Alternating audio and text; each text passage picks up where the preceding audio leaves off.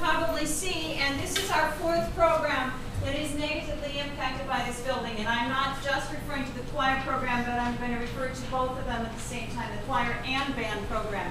For those of you that don't know, the band room is just on the other side here.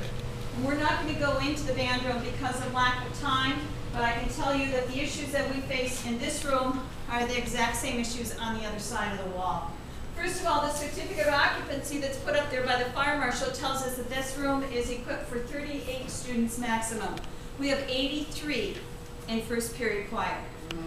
So the only way Jen can deal with that is that she takes half the choir for the first half of the block, the second half of the choir for the second half of the block, and then every Friday she takes them all down to the auditorium where they sit on the seats and she sits on the stage and directs them.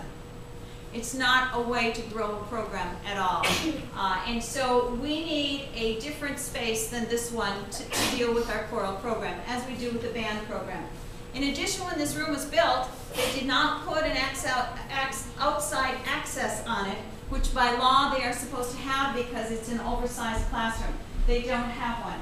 The band has one, but it's in the wrong place. It's on the side of the building, and they need one in the large group area. So both of them violate code in that area. In addition, when they built these rooms, they did not build them acoustically at all. And in the band room, what we've done is we've taken the old curtains that were off the stage in the auditorium and put them all along the sides of the band room for acoustics. Now it's done the trick. It absorbs the sound so it doesn't bounce off. But those curtains are 46 years old and have never been cleaned. So they are full of God knows what, and you don't want to disturb them because then it'll just all come loose. So we just leave them where they are. But they were not built acoustically at all. The final problem with these two rooms is their location. They practice here, they perform in the auditorium.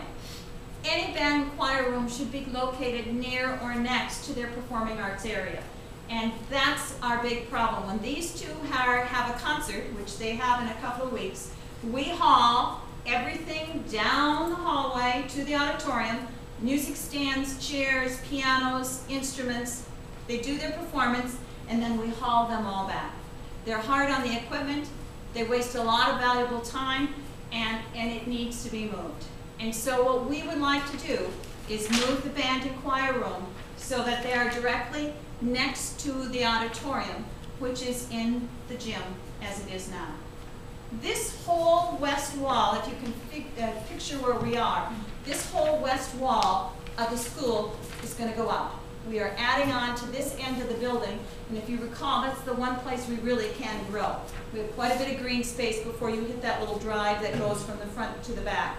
And so this whole wall is going to go out, and this is actually where our Family and Consumer Science Pro-Start room is going to be.